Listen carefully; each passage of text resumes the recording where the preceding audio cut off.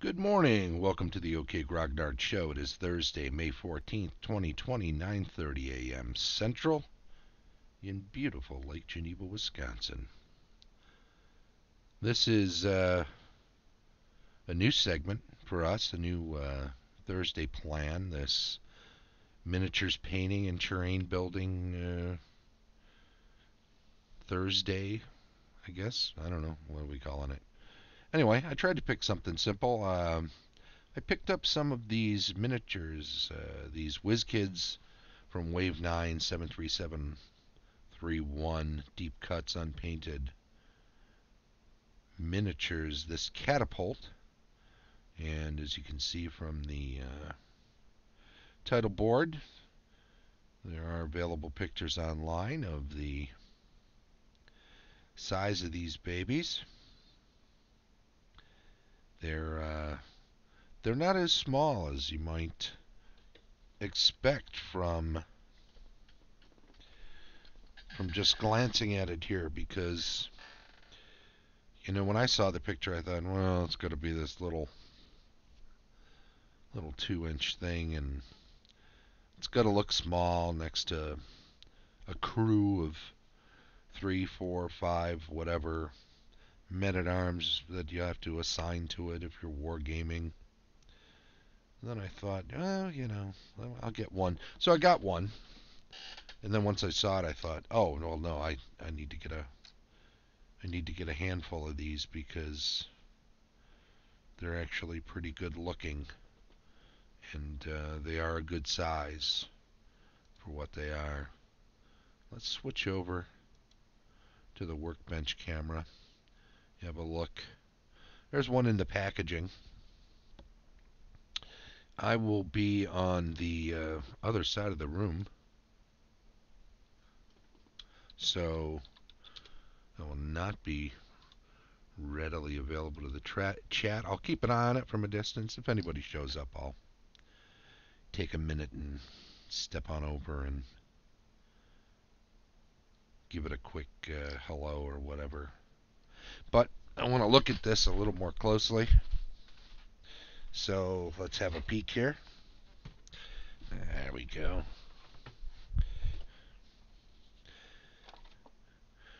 Wizkids, deep cuts, Catapult. I mean, here it is in my hand, right? Doesn't look small. Like I said, I picked up a number of them, so here's one out of the packaging. Now you can see that there are pretty serious mold lines along the top of that and along the back. Both of them underneath. So we're going to take a minute and just clean up some of that. Set that out to the side there.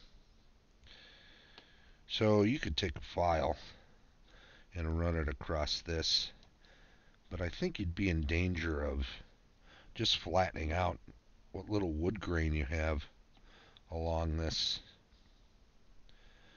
And it doesn't have to be perfect, because a mold line is to some extent going to look like a bit of the wood grain at some point, right? But it doesn't hurt to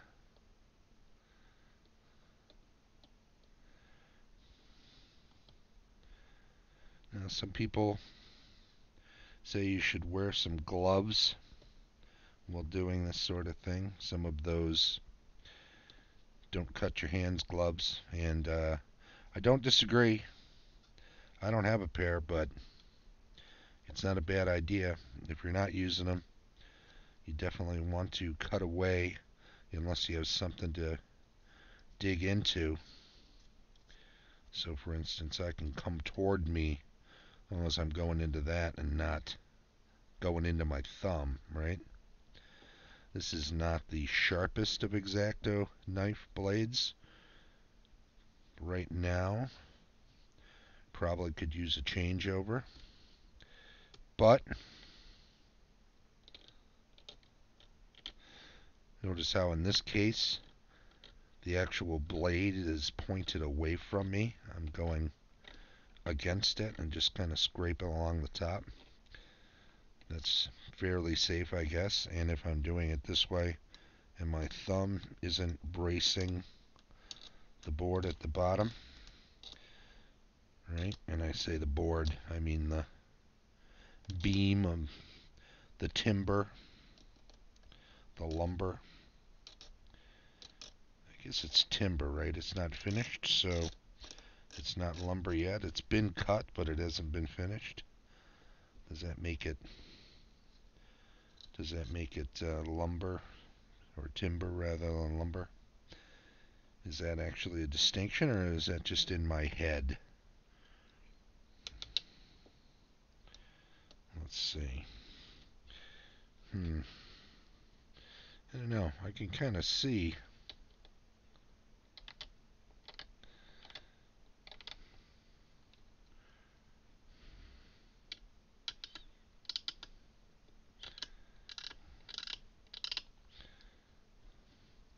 That's not bad. Anyway, like I said, the line actually looks like it can blend in to some degree with the actual wood. Let's just say wood. Let's not have that little timber lumber argument for 20 years. Notice this is a bowl cut out of wood as opposed to a big metal bowl or just a sack or some sort of open sling on a fork, which you might expect in some cases. We'll just kind of brush this stuff off to the side for a second. Clean it up later with a vacuum so that we get up every little bit of it. Anyway, let's put this away. Gears. Interesting. We got rope. Got a little bit of a mold line along the edge of that too, though, huh? That's a little tricky because it goes against.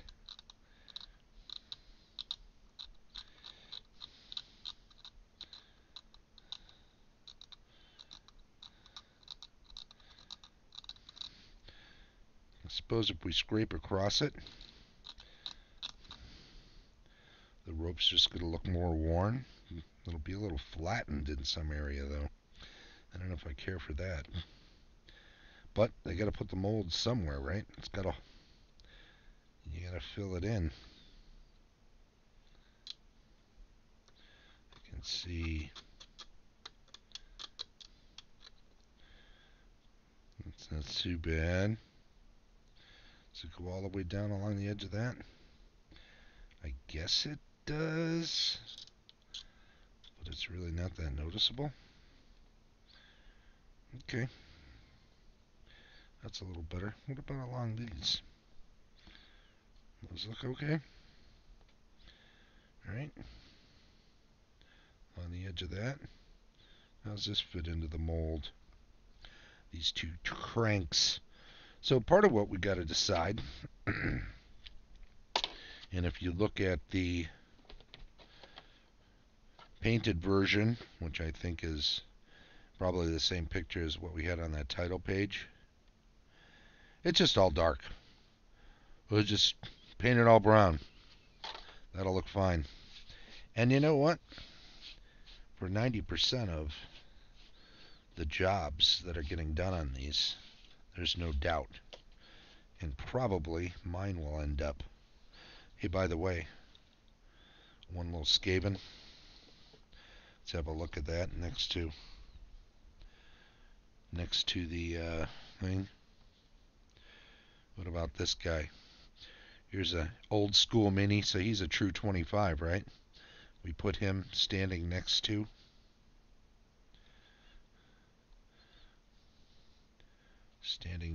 this. So if we're going to use this in a chainmail game with a 25mm guy. It's kind of a good view there, right? Then the size we're talking about for these is pretty big. This is pretty good, actually. No complaints. Anyway, we got the gears. Those are going to be metal. I was talking about the fact that we got wood and rope, but we got metal there. Now these pegs, are we going to say those are metal or are they wood? We know that's wood. There's a gear. You kind of see gear inside where the shaft goes through the larger timber. These are studded, so there's an iron band probably around the outside of that tire, right, and studs on it. This is so it doesn't get stuck in the mud. We've got some heavy duty nails there, right, and there. So those are ends. Now those can be black. I see a few along the inside there and along the inside there. Be easier if I'm pointing with the tip of the X-Acto knife. Maybe say 1, 2, 3, 4. Right? All these gears. The gear in the inside. I don't know how easy that is to see. You can kind of see it from here, I think. Right? The gear on the inside. Let's put my hand behind it. The gear on the inside by the shaft. But are these pegs? Just wooden pegs? They could snap off, so maybe they should be painted as if they're metal. The rope, we want that to look different from the wood. Well, I'll tell you, when I spin this around,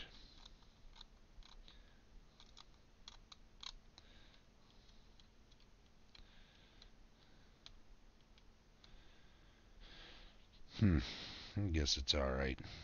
It's not bad. That's about it. That's about it. That's about it for the metal versus wood. So now that we got it, now we've cleaned it up a little bit, we gotta have a look here. You know, I picked up some new brushes, some army painter brushes. Wargame small dry brush, regiment brush, insane detail brush. But you know what? These are too good for this project. This project does not, except maybe the rivets and some of the gearing. This is not going to require a lot of finer detail. Well, I need to break out the old. I don't think so. That can sit off to the side. So let's have a look. I'm not even going to wet palette this one. I'm just going to use the old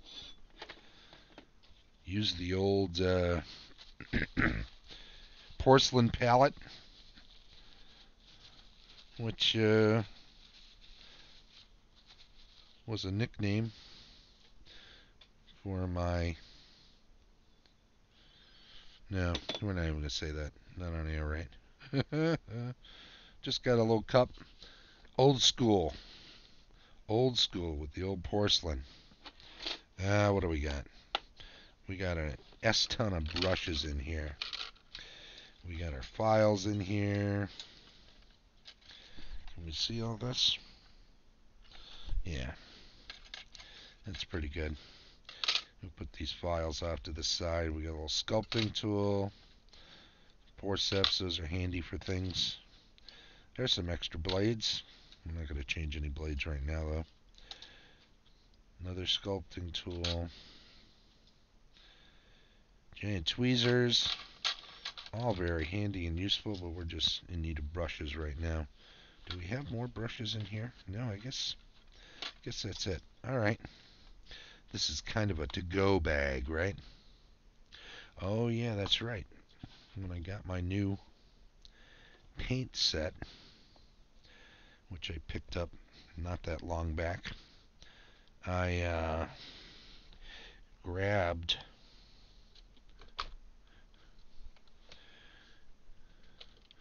put a lot of my brushes in this case. An older case I had.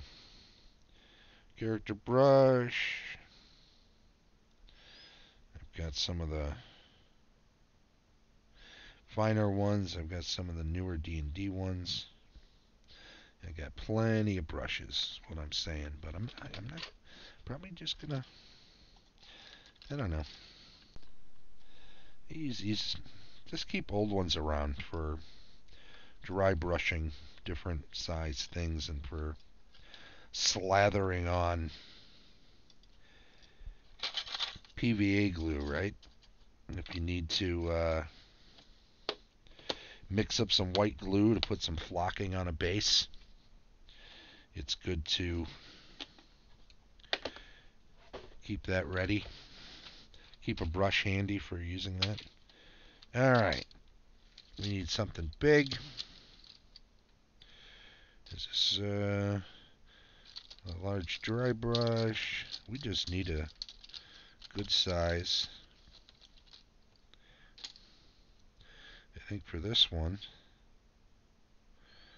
I don't want to use the stippling brush. That's the bigger dry brush. Now these are pre-primed. I did have some idea that I might there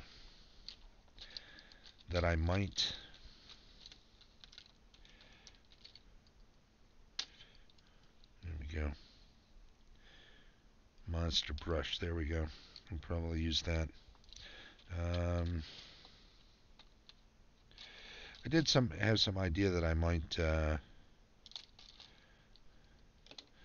keep this large dry brush around. I don't want to use the character brush. I keep almost saying something, right?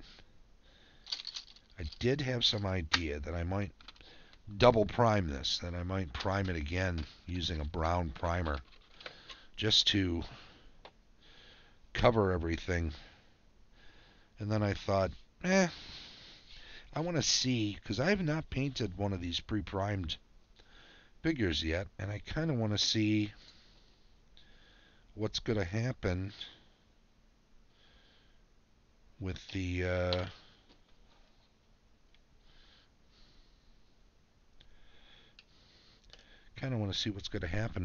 paint sticking to this or not.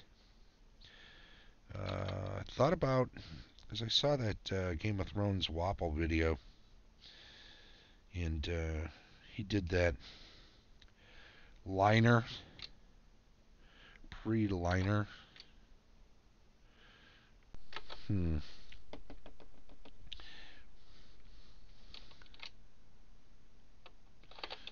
Black. I think what I want to do, so we've got, do we want to go this route? Soft tone, flesh wash, strong tone, dark tone. I guess, well, we don't want to use the flesh wash. And if we're going to do this, I think we'd want to go with the dark tone to get into the grains, right? Yeah, let's just put this down. We want to be able to get into the grains. And we got to look at, after we do that, what's going on top.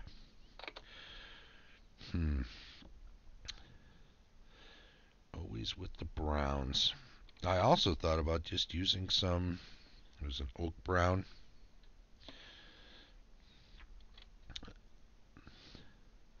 Leather brown is not what we want. This monster brown might be good for some highlighting. Maybe it's not light enough. Desert yellow, fur brown. Let's save those. I think I might wind up using monster brown. I thought about just using some cheapo paints, the old apple crate, apple barrel, whatever they call them, from from the hobby stores, the craft stores. They're inexpensive. I'm going to be painting multiples of these, and part of the thinking is that as I go through these,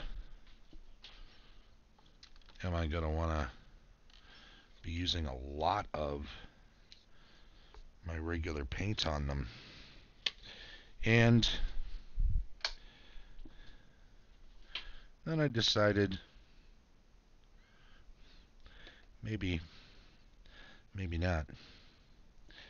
Maybe I should actually be painting 2 of these. Got a couple of saddle brown, model colors, leather brown. I'm looking at some stuff in the other room, so I'm away from the camera. I can't show you this stuff. Flat brown. I'll bring in tan earth. I got a ton of browns from another mahogany brown. I don't know if I want a reddish hue. I'm going to say no.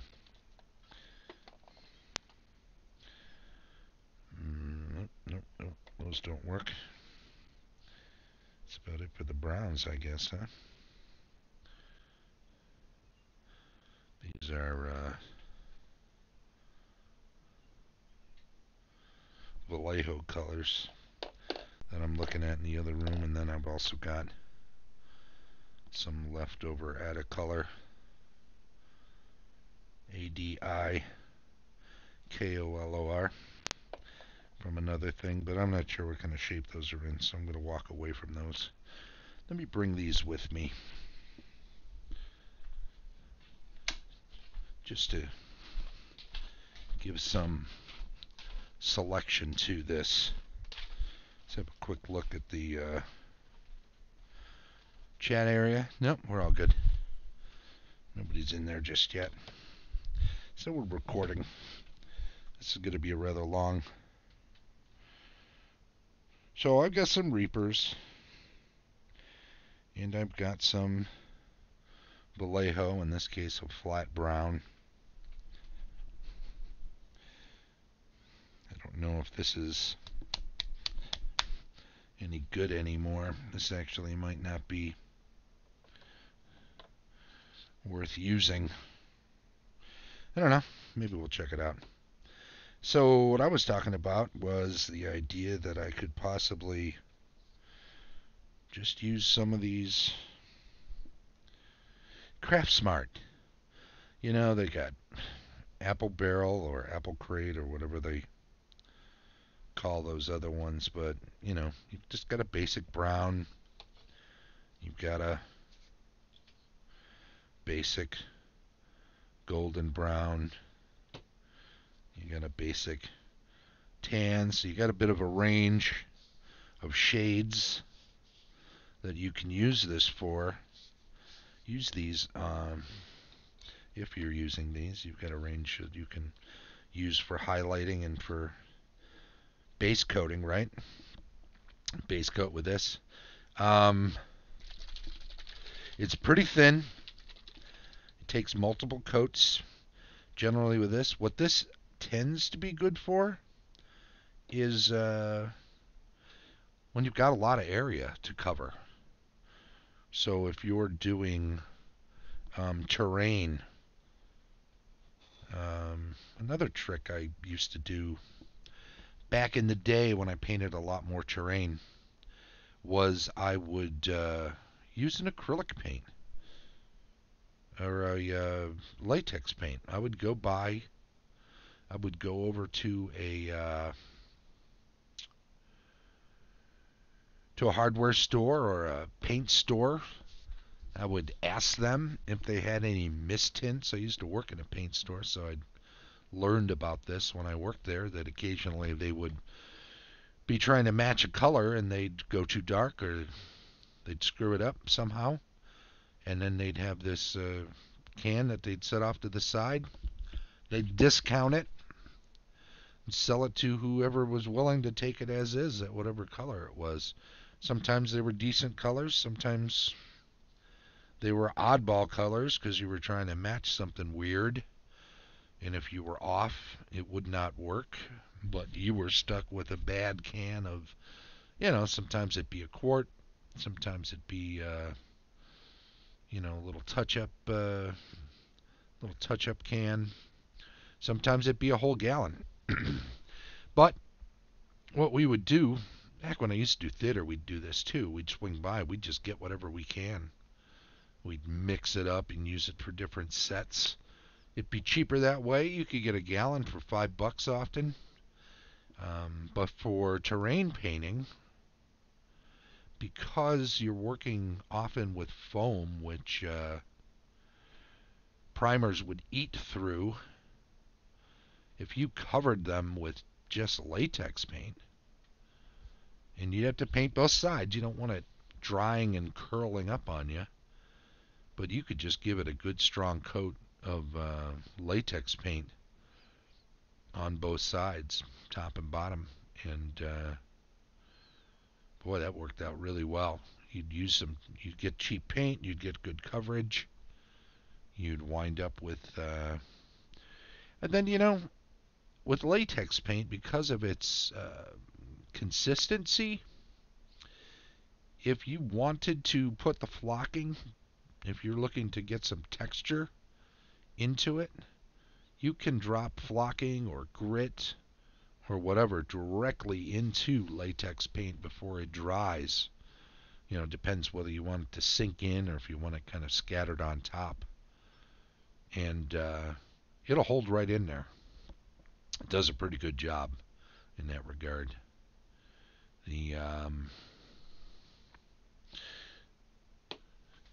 So we got to decide.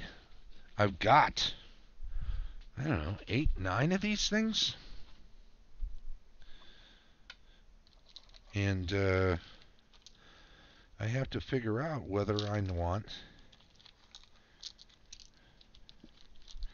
to paint it cheap or use better paints. Well, I've got some Grimtooth dice.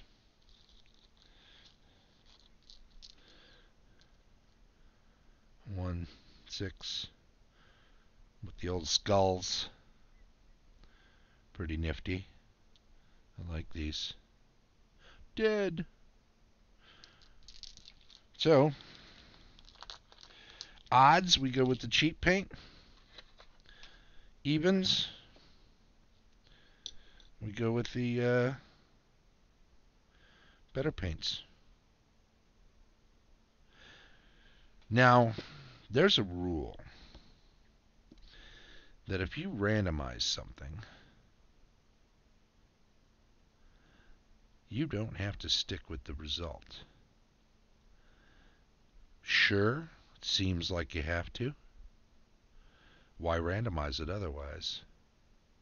Well, if you're not sure what you want to do, say, you know what, odds I do this, evens I do that. And you roll the other from what you really want, but you just couldn't push yourself to make up your mind. Well, you may find that the die roll just drives you in the other direction. Well, we rolled odds. I'm not unhappy with that. I'm okay using the cheapo paint on this one. Seeing how it turns out. And I like the idea that since we have 9 of them, I like the idea that we won't be using jars and jars and jars of my Army Painter paint. We'll go ahead and drop a good bunch in there. Will we go through it all? I don't know. We're going to put it on everything. We're going to paint the metal bits later on top. Hey, by the way, I just noticed something and I want to point it out real quick. They've got these, those pins you put in to the shaft behind the wheel to hold the wheel in place? Those are metal.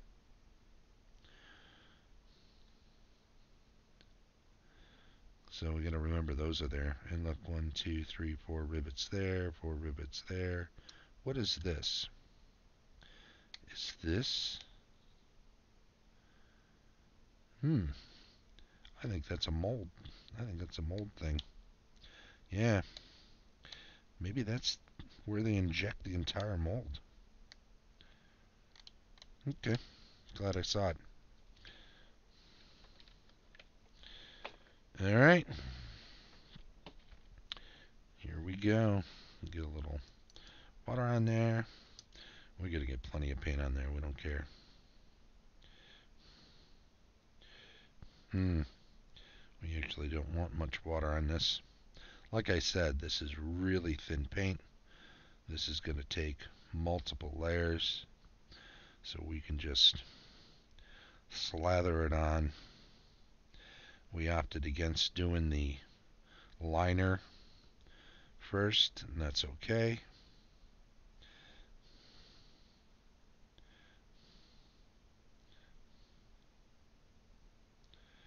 I would rather just cover. We'll see how it looks when we're done. Not going to put it on thick. We're not looking to lose any of the detail that's in this. There's a fair amount of detail, I guess. You know, it's a pre-painted plastic or a pre-primed plastic mini. So with pre-painted plastics from the 90s and 2000s, you didn't see a ton of detail. The old Mage Knight figures, the DDM, Dungeons and Dragon miniatures that everybody used for all sorts of Dungeons and Dragons games besides the minis game, which was fun too. Kind of a streamlined D&D. We'll just throw a little on there. I don't know if it matters if it's on the hub of the tire or rather the outer end of the tire, but we're going to cover it anyway. We'll just get it all on there. We can paint over it with the metal later. That's what we're going to do. In fact, we're going to get a second coat of this on here before we go anywhere near the metal paint that we're going to wind up using, and we haven't chosen what we're going to use for that yet either, but it's no rush. We can give it some thought. We just want to make sure this first coat gets on everywhere. It doesn't have to be pretty. We don't want it pooling up, so be careful about that. If you see areas where it looks like it's pooling up a little bit, just drag your brush across it, thin it out. If you see areas where it looks like it could use more coverage, well, maybe give it a little quick swipe, but honestly, you'll get that on the next pass. Remember, this is cheap paint. You're not gonna, it's not thick model paint, and a lot of model paints aren't that thick to begin with, right? Here, let's just splash that in there.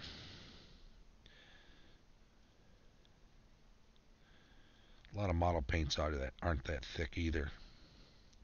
They're honestly, most of them are, because a lot of people prefer to thin down their paints and do multiple coats, especially the people that paint really well, i.e. not the crowd I run with, paint-wise. So they tend to, paints tend to be thinner these days. The old Vallejos were pretty thick. Newer stuff, I haven't actually bought new Vallejo paints in a while. So I don't know if they've changed their consistency or formula at all.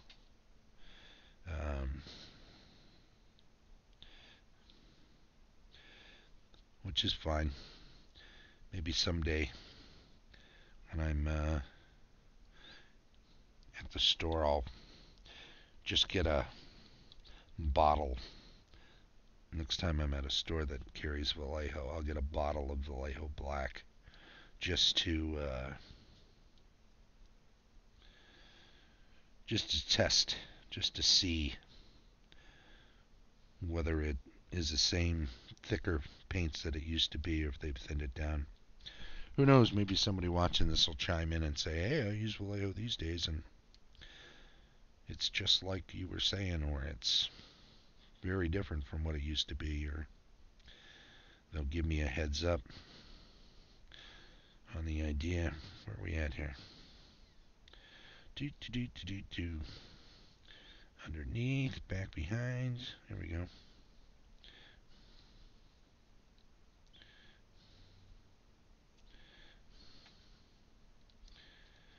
Like I said, try not to let it pool up. All you're going to do is get what looks like a lumpy paint job, but in the same token, try to get good coverage. You want to...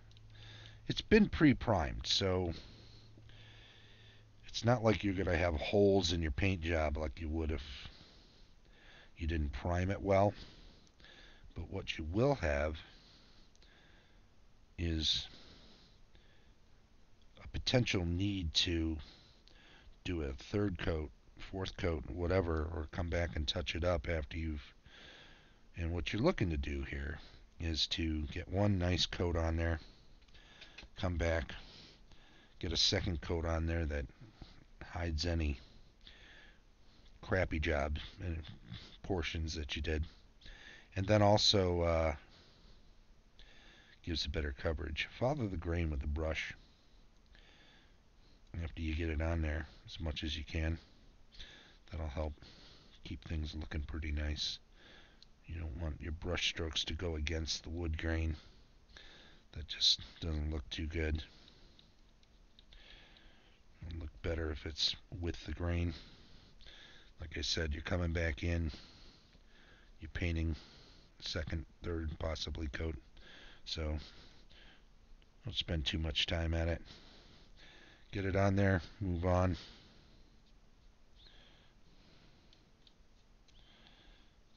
Alright.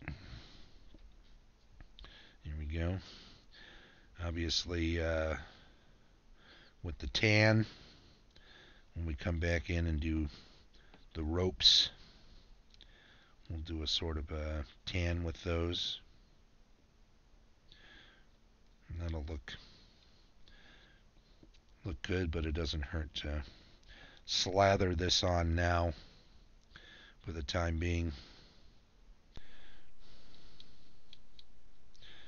And just to get something down. What you come in with the second time around will tighten everything up for you. Okay. That's all rope. That's all rope. That's okay. What we got here? Let's go up and down these boards here.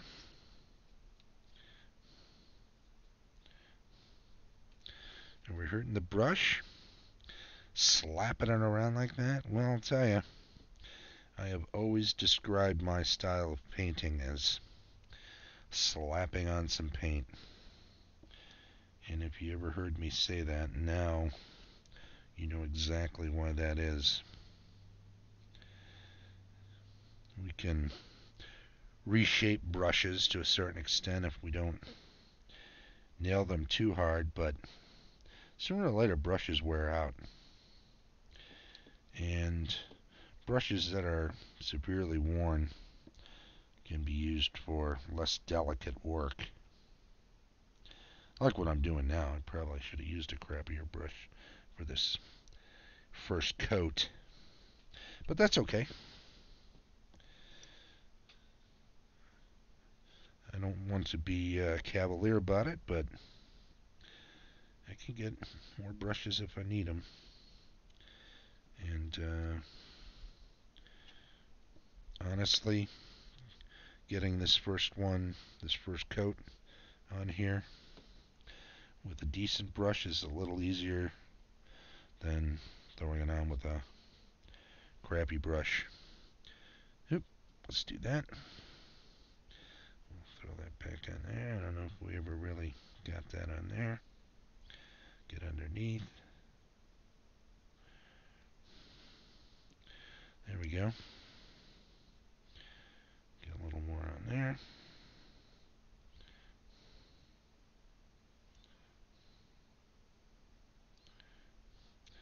Get the pegs.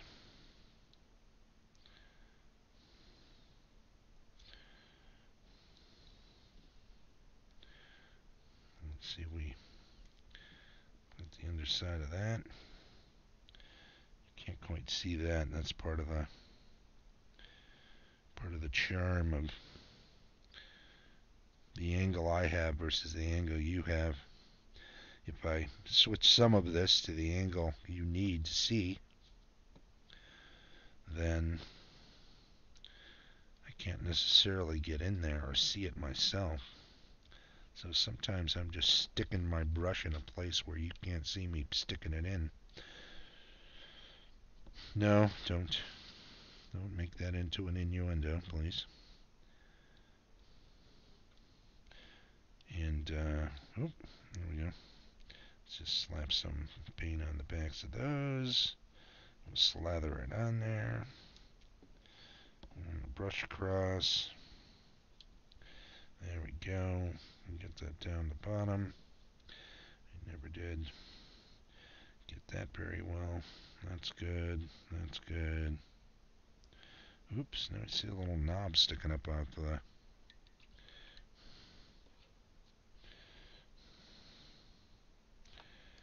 Where did that go? Oh yeah, it's on the tire. Yep.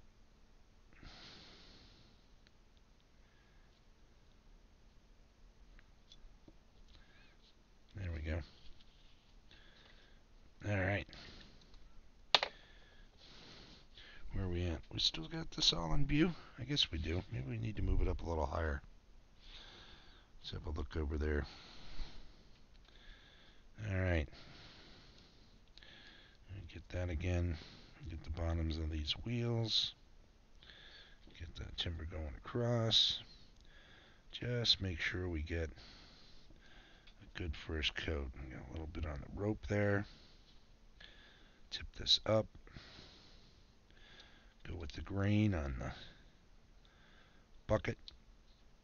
And even the rope there. Okay. So what do we got?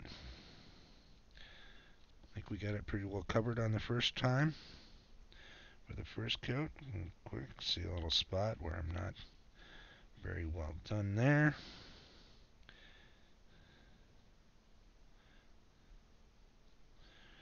Remember, I'm coming back. Doesn't have to be perfect. Go with the grain, blah, blah, blah. That's a little thick on top there. We'll be losing some detail if we let it pool up, so don't let it pool up as much as you can avoid it. Okay. Oh, we got that corner on top there. Those look a little raw.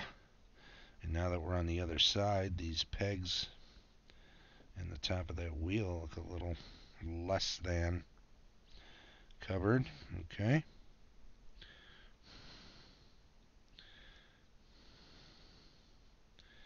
Alright. On the wheel, on the rope. Inside of the rope. Oh, look at that. I don't know if you can see that from the angle. I didn't see it until I got that other angle.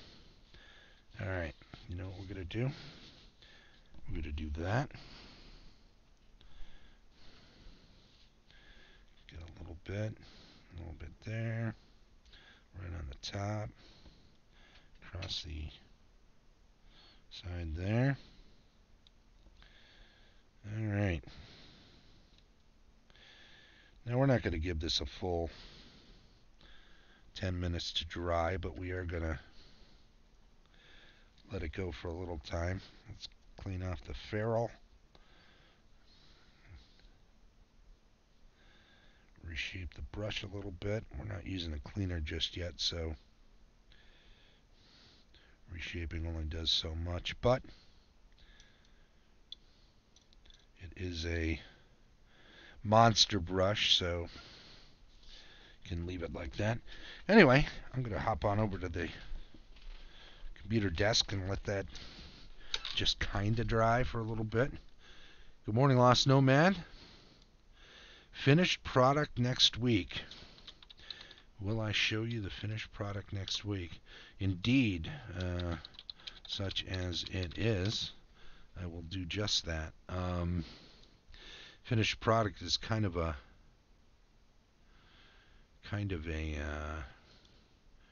weird term. Fubra. We've got somebody who created an account 3 days ago that's following the stream, it appears. I don't know if that's a new person or somebody else. We'll see. No, what you can see from the video that I can't see with my eyes under the light as it is how thin this coverage is on this first pass. It's good that it is, because we're avoiding losing any detail that way. But we'll go back in. We'll give it a second coat. As far as the stream is concerned, we talked about a few things. We got a few things done. We got a first coat on. And honestly, I don't want to rush back to it. I think we want to see how this dries naturally. And that's going to take more time than we have in what's left of the stream today. So I can't even move over to something else and then come back to this, because I don't want to go beyond an hour. And we're at 47 minutes already. So I tell you what we're going to do. We're going to do a little closing business, shut this down for the day. I'm going to mess around with some of this, and maybe I'll do an impromptu stream later this afternoon if things are moving along and I have time to do it. But in the meantime, let's have a quick look at the rest of some future stuff. Alright, I keep threatening to get this Discord off of here, because the plan is to use just Roll20 with the native voice and video chat. Video won't be required if people want to just use the voice. That's fine too. I find games tend to run better if you also had the video going. People pay a little closer attention when they're on camera the whole time. Is part of it. The rest of it, however, is that you can see when somebody's anxious to say something. You can you interrupt people less often when you can actually see them while you're all in a room together talking. That's why meetings are what meetings are. But voice is the only thing required, and the voice will be inherent, native to Roll20, and that's what we'll use. I checked out how these games were set up, and all of them are full. So Con of Champions, which now has had everybody at every level allowed to register for events,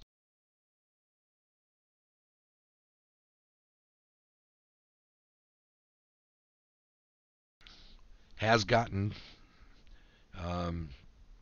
to the point now where all 6 of the D&D games and the board game are filled up, and I think 3 of the 6 have a handful of people on the waiting list. So I think we're pretty full on the games. Hop on a waiting list if you want. If you don't mind, I may contact you from that waiting list for future events that I may be running. So that might be a reason to jump on there. It may be that that there's a way of making sure you get contacted for other events that aren't already on the schedule. If I, for instance, do an impromptu event in one of these open areas or a late night 9 o'clock event on any of the 3 days of the con, one of the things I'll do is I'll try to, I'm doing air quotes now, harvest people from the waiting lists of games that I've already run so that we can get some more people playing that haven't had a chance to play yet. So could be worth jumping on a waiting list just to be in the pool of potential players, either for dropouts or for extra games that might get added. Can't hurt. The rest of the week, pretty simple. I'll be working on some of those pages for virtual tabletop adventures for some of those events I just described. This won't ruin the experience for you, or if you see me getting close to saying something that might be considered a spoiler, I'll certainly make mention of it if, I don't want there to be, I don't want people to come to the game and say, oh, you saw all this on your stream. So I'll make mention if there's some spoiler and you want to tune out and avoid any. That's certainly your prerogative. I'm often surprised how many times people will go to a convention and they will play a game, a classic adventure that they know inside and out. And I suppose that's not too dissimilar from picking up an old video game you played back in the day and playing it again. There's some skill to getting through it in an expedient fashion with the least number of moves, or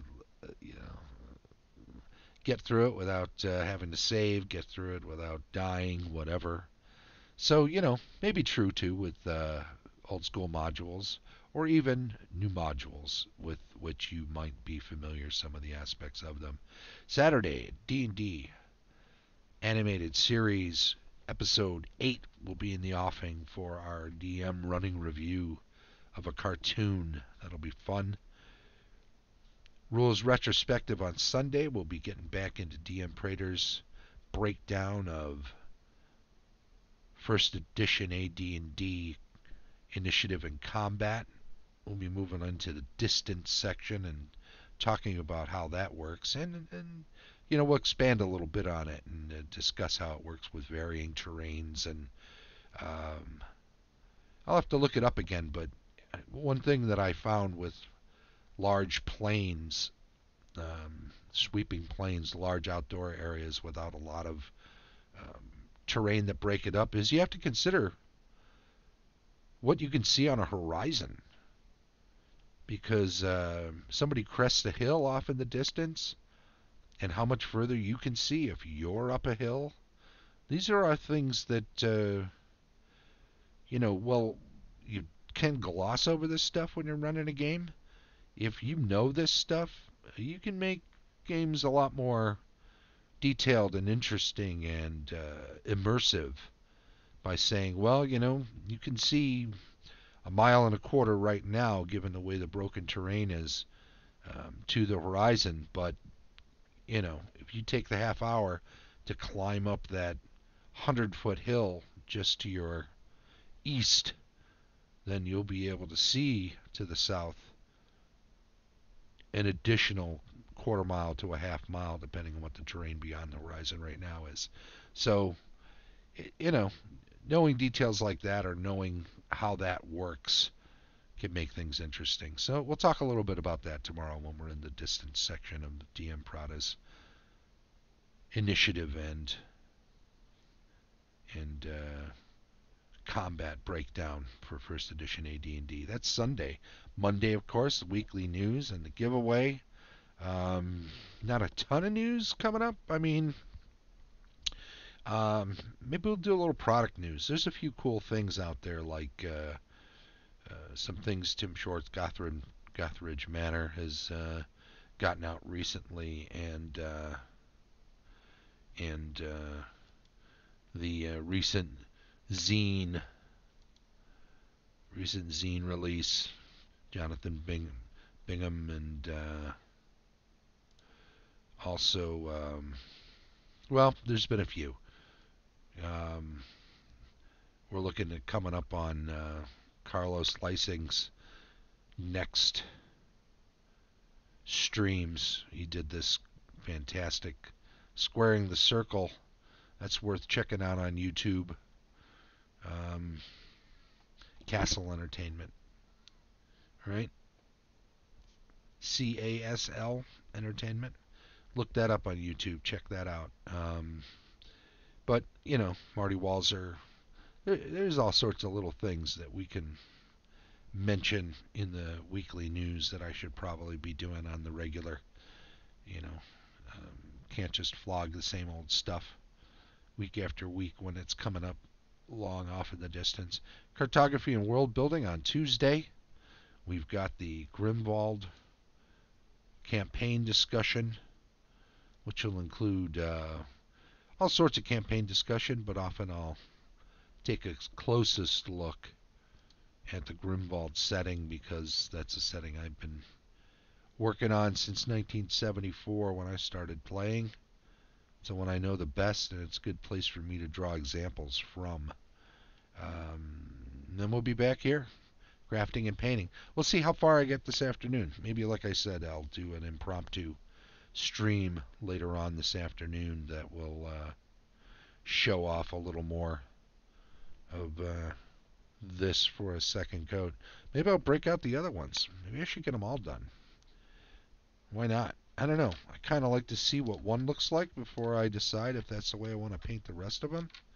Kind of a test paint, and even on something as clunky, not so detailed as a siege engine, it's still important to make it look good.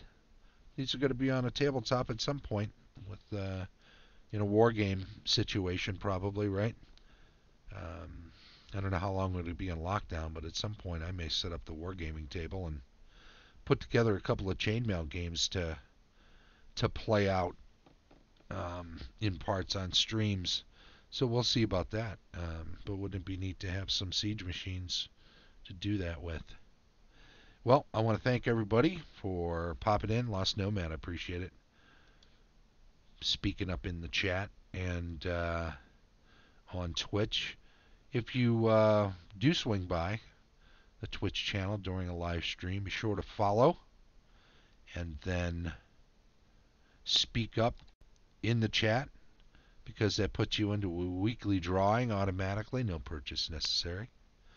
And if you're catching all of this on YouTube, please do subscribe. Give us the thumbs up, a thumbs down if you feel that's necessary.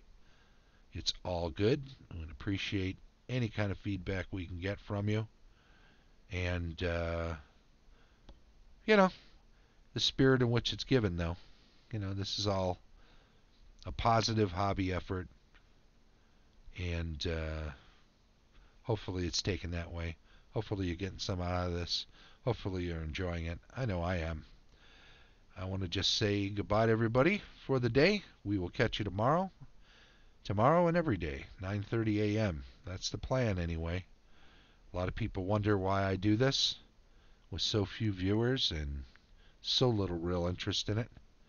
And I've got to say, it's just helping me keep track of the days of the week while we're in stay at home.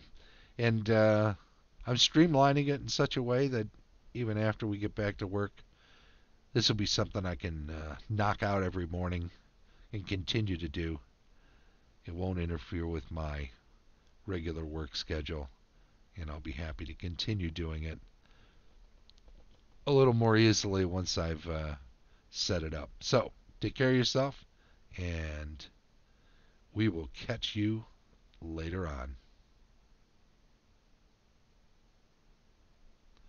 Oop, let's